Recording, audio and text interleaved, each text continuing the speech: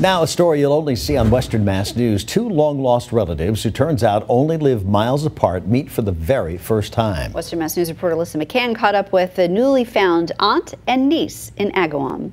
Tracy Barquette of Longmeadow and her aunt Barbara Mosier of Agawam have only known each other for 2 weeks, but their bond is undeniable. I couldn't have handpicked a better niece than Tracy. Their family history and legacy goes back to Tracy's grandfather, Barbara's father, who is from Agawam. My grandmother was married to Roland Krause, and they had 2 children together. They had my mom, Bonnie, and her brother Billy, who passed away when he was only 5 years old. And in the meantime, we did not know that our grandfather actually had an affair with her mom, who had no idea he was married. Barquette's mother, Bonnie, and Aunt Barbara are just 1 month apart. When my grandparents divorced, he moved on and remarried and had 3 more children, but they had moved to California.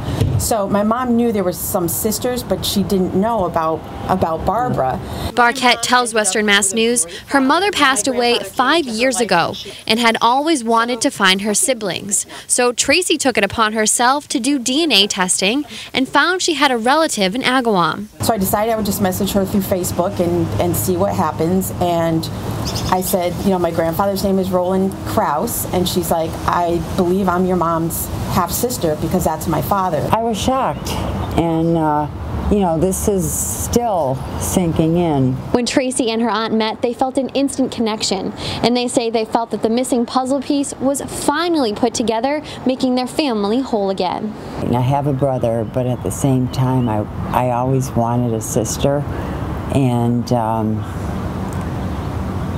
I've always wanted a big family. Lots of nieces and nephews. My brother never married, so I don't have any. Well, now I do, but I didn't think I ever would. Through old photographs and memories, the two are teaching each other about life, love, and their family. The two are going to continue building their relationship, find more family members, and create new memories together that they can share with the generations to come. They also hope their story helps other people trying to find their loved ones. That it's okay, and you know, some great things can happen out of that. In Agawam, Alyssa McCann, Western Mass News.